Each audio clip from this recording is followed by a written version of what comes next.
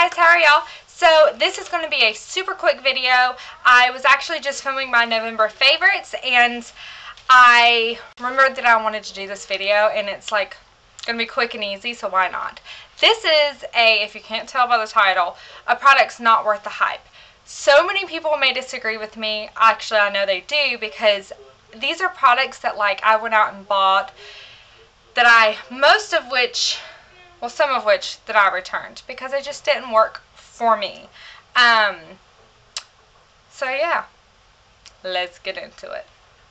I have a list. I've been keeping a list. It's not that big of a list, but you know, I wanted to share it with you guys. I guess I will start with the ones that I returned.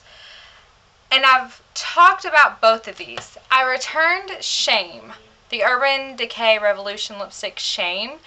And I've said this before, so I'm just going to be real quick. It was a hot mess. Unless you applied it with a lip brush, and you wore lip liner and all that, it applied so patchy and unevenly, and like it would bleed. And for $22, and it being such an intense color, like the lipstick that I have on right now, this is I just bought it. I haven't even included it in my haul video. This is a $5 lipstick, if that. It's NYX Snow White. Okay? This is a dark color. I have no lip liner on. It stays on forever. It goes on evenly. And it does not bleed. I don't worry about it bleeding or getting on my teeth. So yeah, I took the other one back.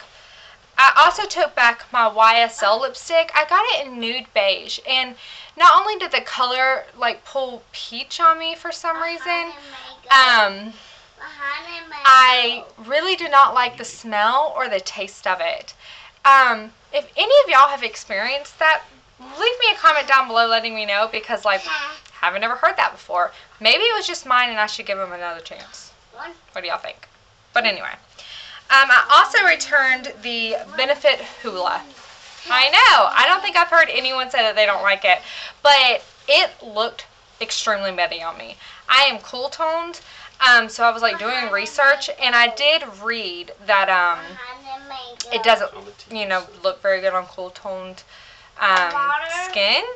But even people that I've watched on YouTube that have cool toned skin love it. But on me, my husband just got my son out of the bath.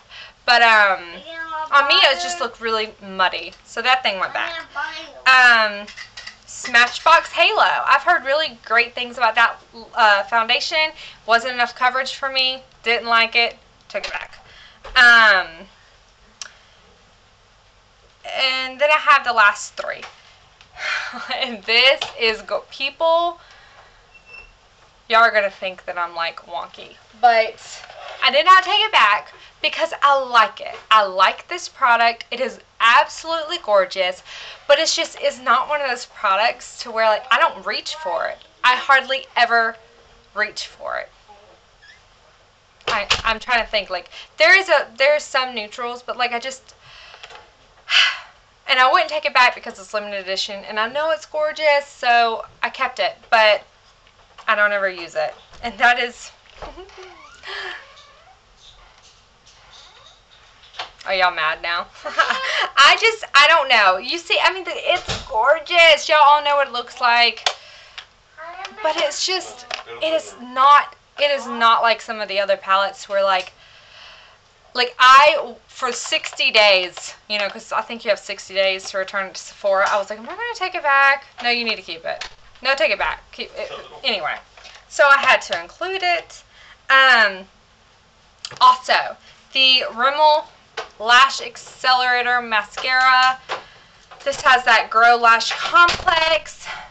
Once again, I've heard so many great things about this. I like the wand, about this mascara, but it didn't work for me, like at all. I felt like it gave me a very natural eyelash, and I don't like natural eyelashes. I like boom, I want you to, like, I don't mind the spider eyes, like not like crazy spider eyes, but I expect more from a mascara.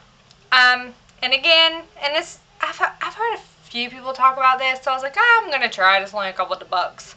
So the Wet n Wild Mega Length Mascara didn't work for me either. And it looks like this. It's one of the rubberized ones. Wands. Didn't like it. So yeah, I think. Oh, I have one more. And maybe, and I need to probably try this with a lip liner, but I just don't feel like it looks good on my skin tone, and it is the Bibet, Lime Crime's Bibet. This is the only Lime Crime polish that I have, and I want to try more, but this color just does not look very good on me.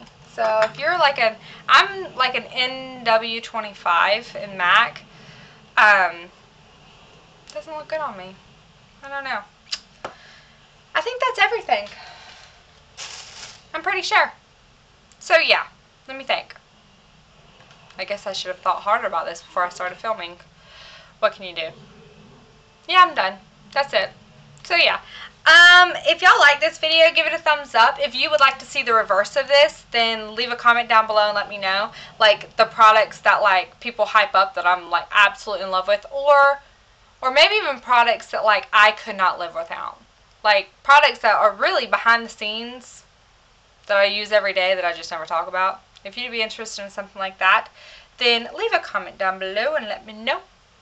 But anyway, I hope you guys are having a great week, and until next time, bye guys! Mwah!